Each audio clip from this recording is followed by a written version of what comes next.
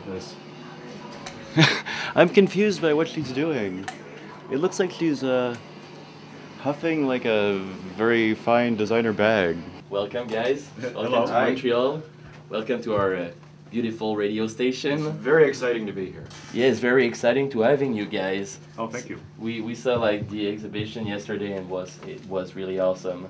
And like we saw the documentary on the propaganda, art and crimes. Propaganda. Propaganda, right? And it was really an awesome documentary 2 years ago at the Fantasia Festival, and you were there. I was there. It was really fantastic, and like since then, me and Fanny, we're still in love with your art, and Van Arno as well. We saw your stuff on Juxtapose magazine, and it Thank you. was really awesome. And yesterday, we saw we were really exciting to have you guys here. Yeah, in our well, radio this is my station. first time in Montreal, so I'm your very, first very time? happy to be here, and I've gotten a wonderful reception. This is his first time on the radio, too. He's Really? a radio virgin. Yes. So be gentle. And it's like good representative of the east side and the west coast of United States. You're from LA, right? Yes, I'm from Los Angeles. And Yeah. you're from New York City for I'm sure. gonna pop a cap in him later. I'm New York City. I'm gonna translate for our audience. We're both kind of part of the same group called the Lowbrows or the Pop Surrealist, or they usually call it something different every other week. But yeah, we're part of this little art army that's kind of like the Juxtapose army. Yeah, it's pretty well represented by Juxtapose magazine, and it's a really wide-ranging type of work. There's like super heavy figurative work, and there's very cartoony work, and there's very tattoo-oriented work, and it was described best to me. But it's artists who really create a reality where they would prefer to live. Artists your listeners might be familiar with, like Shag and Camille Rose Garcia. Yeah, It's almost like they've created the set for an animated film, and all of their action and all of their paintings takes place in this other world. And I think they'd actually prefer to live there. I think that's what kind of unites all these artists. That's the only thing I could come up with, because it's a very wide-ranging group of styles. And for your personal type of artwork, have you ever done anything like Mr. English for like vandalism or like graffiti or like?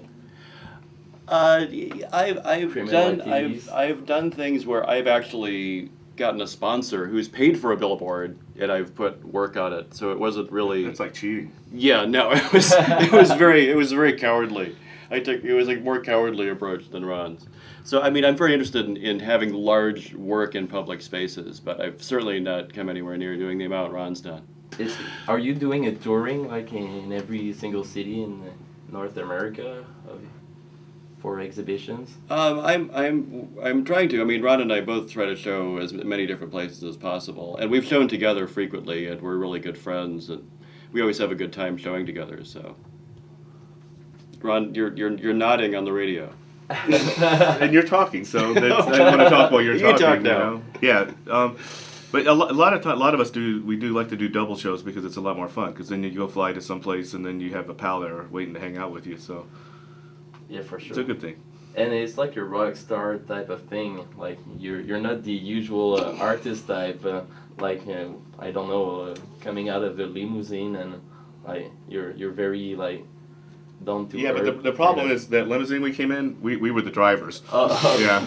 And Angelina Jolie was the one who was in the back, not us. So We're but it's actually- almost like being in a limousine. We're actually working very hard to not be so down to earth and get more into the limousine. but thank you. There's nothing glamorous in that. That's what's cool about your work. Yeah, we seems like very like we can relate to like young like people from. It's like- very. I mean, as a painter, you sit. This is what I always say: is you sit in a room alone with this painting for 3 months or 4 months, or however long it takes you to paint this body of work, and it's so nice to get out and show it to people and have a party and have people talk about it. It's more gratifying than I could even describe, because it's such a solitary thing to create it. I wrote the lyrics and the lyrics tell a story, the story of the second coming of Jesus, and then I recruited different bands to kind of do the different songs. So like Daniel Johnson does the little kid Jesus, because he's kind of got that kiddish kind of vibe and voice, and And then Mojo Nixon is Judas Iscariot, you know, or the guy talking to him, so he's kind of got that rough voice, and it was a lot of fun.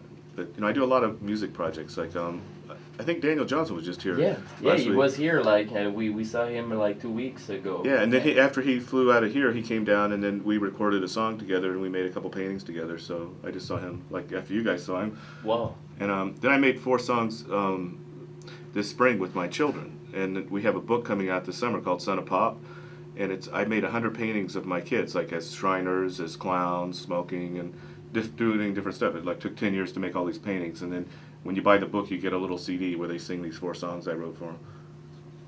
So we're gonna listen another song from the Revelations book to The Second Coming. It's Mojo Nixon, Iscariot the Patriot. On va écouter une pièce de Mojo Nixon, Iscariot the Patriot, et c'est tiré de la même compilation.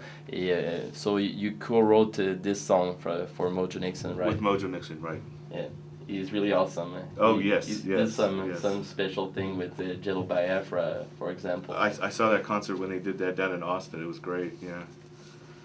So, donc on écoute ça immédiatement, Mojo Nixon avec Iscariot the Patriot, tout ça sur les ondes 89.3 FM à CISM.